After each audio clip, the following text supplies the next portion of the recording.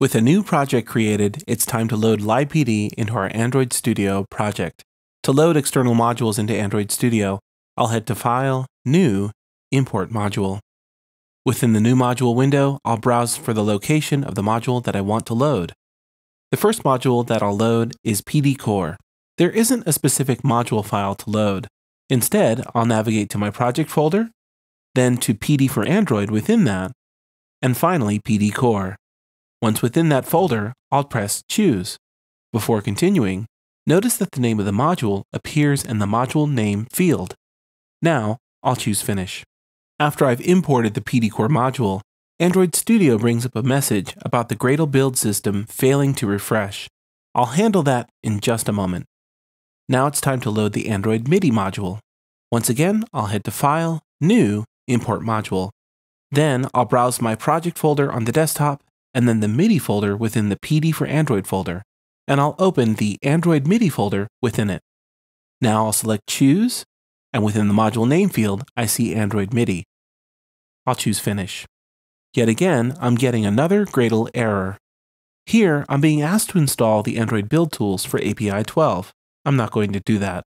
Instead, I'm going to update the build.gradle files for my app, PdCore, and Android Midi so that the Gradle build system can successfully sync and build my app and the LibPD modules associated with it. Within the project panel, I'll expand the Gradle scripts option. This shows the files associated with the Gradle build system. You can find these files represented within the Gradle projects panel at the right of the Android Studio workspace. Our goal is to get the build.gradle files for PdCore and Android Midi modules to appear in both of these locations. I'll start by changing the project panel view from Android to Project. When I do this, it changes the view to show the actual layout of files as they're stored on the hard drive. Within this view, I'll open the build.gradle file under the Hello PD directory. Then I'll open the build.gradle file under the app directory, followed by the build.gradle file under the PdCore directory, and finally, the build.gradle file under the Android Midi directory. Let's start off by heading to the build.gradle file in the Hello PD directory. Here, I'll copy the class path declaration at line 8. Then, I'll head to the build.gradle files for PdCore and Android Midi, and I'll replace the corresponding class path declarations. With that, I've finished the build.gradle file for Hello PD, so I'll go ahead and close it. Now, I'll head to the build.gradle file for the app directory. Within this file, I'll copy the compile SDK version and build tools version lines. Then I'll replace the corresponding lines within PdCore and Android Midi. Once again, I'll repeat this process with the min SDK version and target SDK version lines.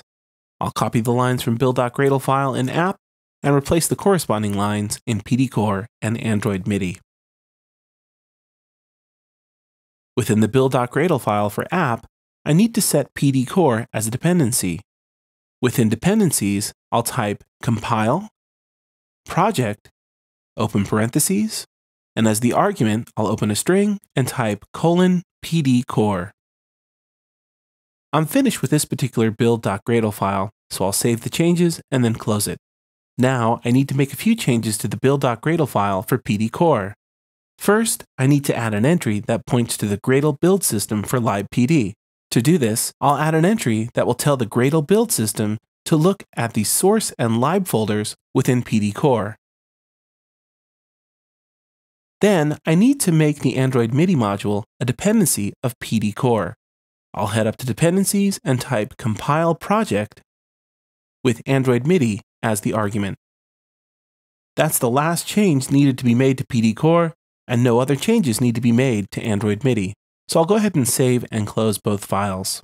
Within the Gradle Projects pane, I'll now press the refresh button. This will cause the Gradle file system to look at all of the build.gradle files and reflect those that are part of the app.